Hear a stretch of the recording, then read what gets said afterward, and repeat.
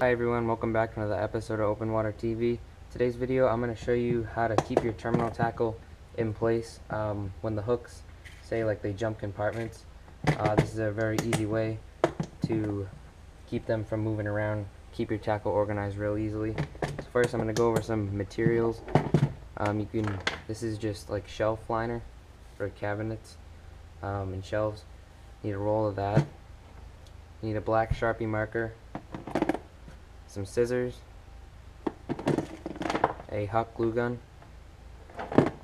and then some extra glue sticks for it. The box I'm going to be doing this with is this terminal tackle box. You can do it with your terminal tackle in there or without. It might be easier without, but I'm just going to show you how to do it with the terminal tackle in. So if you're worrying about having to empty your box, you don't really have to. So step one is figuring out what size you need to cut your mat at, or the piece of matting. So you open your box, and it's easier to flip it around this way, and then just lay your mat across like this, and line it up on the top here.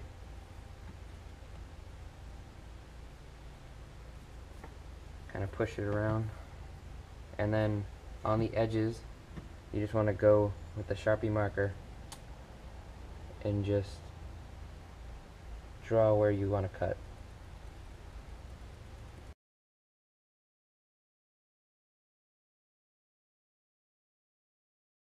So as you can see, I have my outline here, so you can take your box away, put it off to the side, and then you can start cutting out your little template here.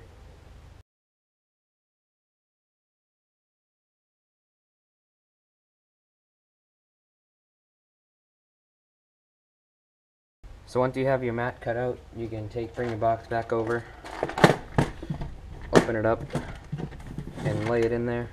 See how it fits. As you can see, that fits perfectly on every side, nice and flat. So now what you want to do is get your hot glue gun, and you're basically going to start with the mat on one side. Just pull a piece up and hot glue it.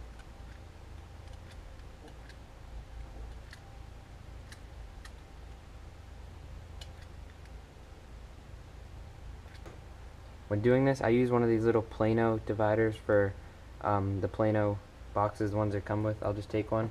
Instead of using my finger so I don't burn my finger, I'll just pat down the mat onto the glue.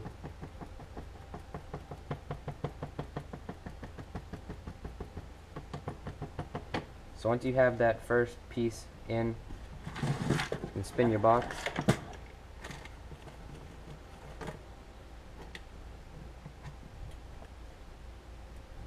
And you just lift up and make a line of glue again.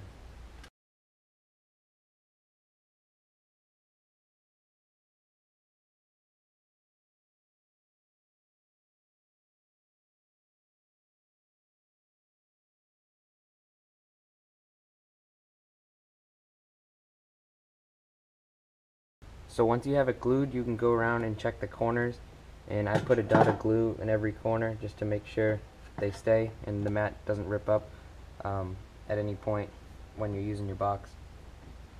Also, you go around the edges. If there's any mat that needs to be glued down, definitely glue it, like right here, this side does.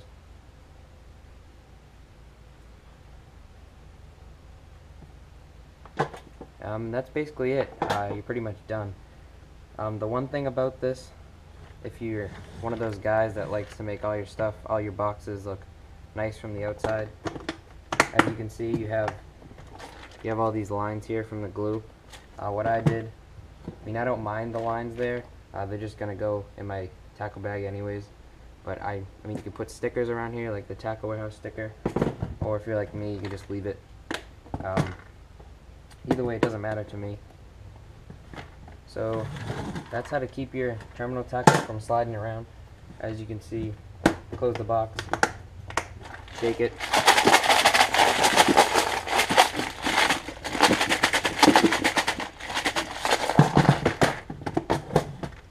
Everything's still in its compartments, no hooks jumped anywhere or weights. So if you enjoyed this video, please give it a thumbs up, subscribe to my channel, follow me on Instagram and Twitter at OpenWaterTv.